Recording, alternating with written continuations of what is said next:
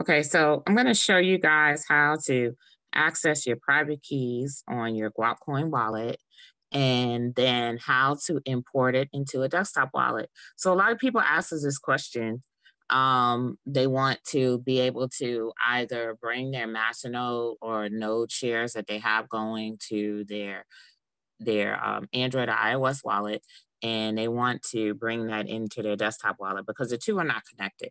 Understand that none of these wallets, except for the Android and iOS wallet, that are actually like the same wallet on different platforms are connected.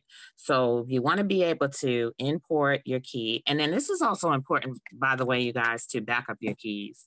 Because if you ever lose access to your phone, you don't have to lose access to your funds. Because you do have access to your private keys. So I'm gonna go into this a little bit and yeah. Okay, so I'm gonna open up my wallet. Okay, I'm gonna log in. Okay, so I'm in my wallet, right? Now I'm going to go to settings, right? And I'm gonna click on show key.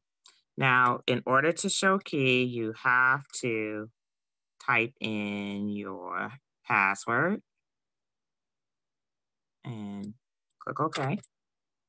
Now you're going to be able to see your private key, right? You have your Bitcoin, which we have disabled in this wallet right now, so you can't do Bitcoin, but you have your Guapcoin public and private key. So you want to click on copy, right? So now you essentially have your keys available and you can go anywhere with those keys and actually access your funds.